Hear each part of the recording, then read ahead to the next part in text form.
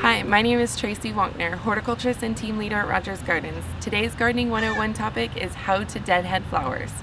First thing is we need to know what deadheading is.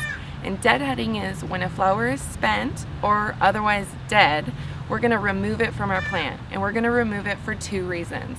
The first reason is because it's dead and it looks bad, so we're going to get that out of our pretty picture. The next one is because we want to regenerate new growth and have new flowers. There's 3 easy ways to do it, and all involved really simple tools. Sometimes you can use your finger if the flower is really fleshy. If it's a little bit bigger, you can use some snips. They're like scissors, but they're sharper and stronger. Or you can use your gardening shears. All of those will work really easily, and now I can demonstrate what you do. So we've got some foxglove and delphiniums. This delphinium still looks really beautiful, but it would be better in the garden if we went ahead and staked it upright. This one in front of it, the flowers are definitely spent, so we can go ahead and make the whole plant look more beautiful by going in all the way down to where the foliage is and snipping. And as soon as we remove that flower, the whole bed looks much, much prettier.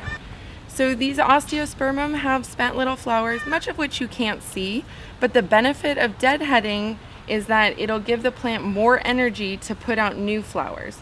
So if it's somewhere in your garden that you really can't see, maybe this isn't crucial or a big deal, but this display isn't a predominant part of our garden, so we're going to go ahead and just snip it off. It's kind of meditative, really easy to do. You could teach a child how to do it if you wanted some extra help in the garden, and it's about as easy as that. This verbena is all pretty and fluffy, but it does have some spent flower heads, so I'm just going to use my fingers and I'm going to go ahead and again get down in the foliage and just kind of give it a tug. It's a pretty hardy plant, so it can definitely take that little bit of pulling, or if I'm nervous and I just prefer to use scissors, I can go ahead and use the snips. Okay, so another plant we can go ahead and deadhead is both this kangaroo paw and the gara.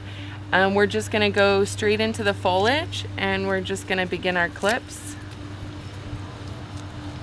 I'm somewhat conscious of doing a 45-degree angle, but it really isn't that important.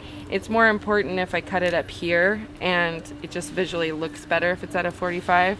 Otherwise, if I'm really good and I get down in there, you'll never know. So that's our Gardening 101 video about how to deadhead flowers. Please check out our other videos where we help the beginner gardener learn the basic tools to become an excellent gardener.